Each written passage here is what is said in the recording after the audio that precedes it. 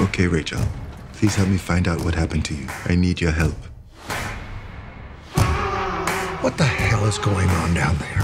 The dead are my patients. I treat them with respect. But you have to talk to them? You need to touch somebody alive every once in a while. I think more about why people die. That is all I do. Mike Webster had abandoned his family, slipped into financial chaos and homelessness. The whole town was out of work. He was a guy who gave us hope when there really was no hope. Cardiac arrest may be how he died, but not why. Mike, I can't do this alone.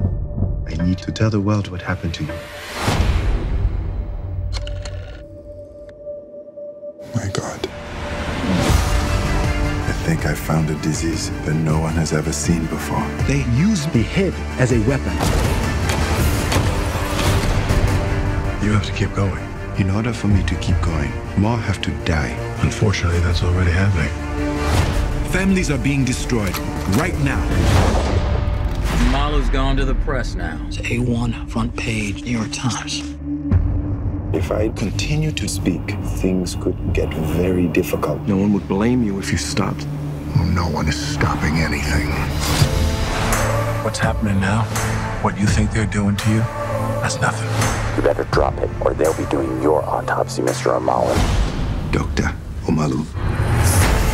You're at war with one of the biggest corporations in the world. You continue to deny my work. Your men continue to die. Tell them what's really happening. Tell the truth. Tell the truth. I think you're going to be an American hero. I'm not even an American. That's even better.